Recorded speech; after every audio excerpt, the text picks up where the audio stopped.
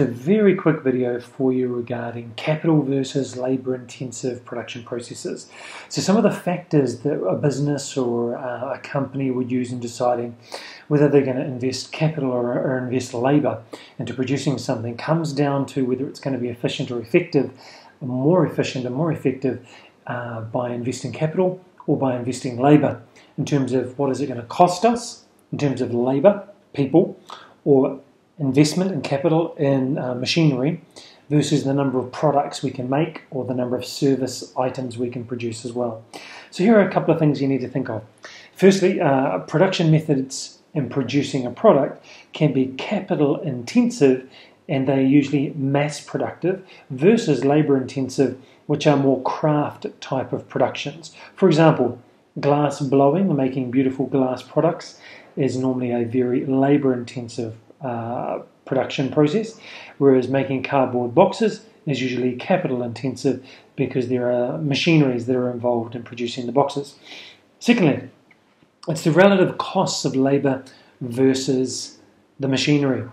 In developing nations, often labor is cheap, so you can employ a larger number of people to do certain jobs, whereas in highly developed nations, usually labor costs are higher because the salaries or wages are set higher. So it's better for the business to invest into a machine to do the production and menial tasks that would normally be done by labor.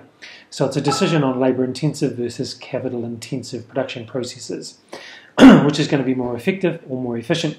Secondly, the business size. If a business is large or well established, it usually has a large amount of finance or retained earnings that it can reinvest into the machinery. Also, the level of personal service will dictate whether it is better to have a labor-intensive or a capital-intensive process. For example, providing manicures or beauty services require personal service, a human and a human, versus something such as getting a car wheel balanced or a tyre replaced. Often there's machinery involved in there, not so much personal customer service, because the person that changes the tyre is not normally interacting with the customer but with the machinery.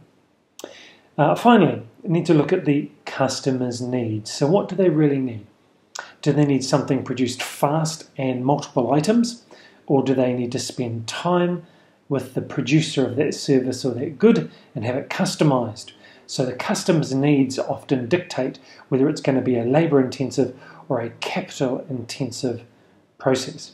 So those are some of the factors that impact on whether it's going to be capital-intensive or a labor-intensive. Now, there are benefits and limitations which are listed in your textbook. Make sure you include those in the summary in this discussion area. Thank you.